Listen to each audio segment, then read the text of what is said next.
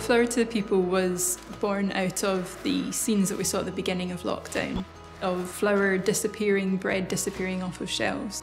And obviously, as a flour mill, and as a small flour mill as well, Scotland Bread was hit by that overwhelming demand for flour. And so there was a desire to increase the capacity of the mill so we could produce more, but also to work with community food hubs who are already working in vulnerable communities, making fresh, local, nutritious produce available to the people who need it most. These are the original wheats that we saved from seed banks. They're from the 1800s, very old Scottish varieties. And what we've done last year is to grow the three of them together as a mixture in the field. Because they're old varieties, they haven't been bred to have a really strong gluten. And it's really important at the minute because so many people are becoming gluten intolerant.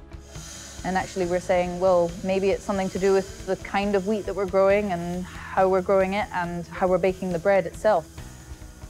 Our flour comes from organic farming methods, and the way that we mill it as well is very low energy consumption. It's a cyclone mill which just makes much finer flour and keeps all of the nutritious bran in it, so it's much more multi-purpose.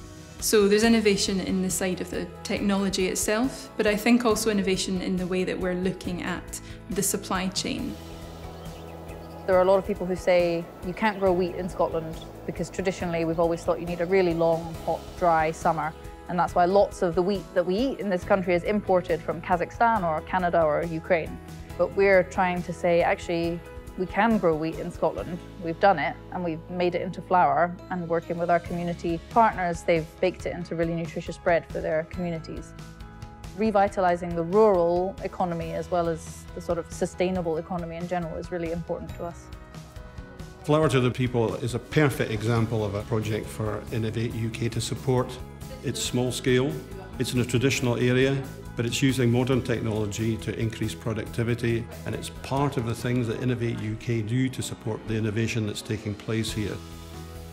I hope that this project inspires a lot of people to try baking at home, but what we really aim with Flour to the People is to introduce that notion of you can be healthy from using a different flour, from eating real bread produced in a really incredible way.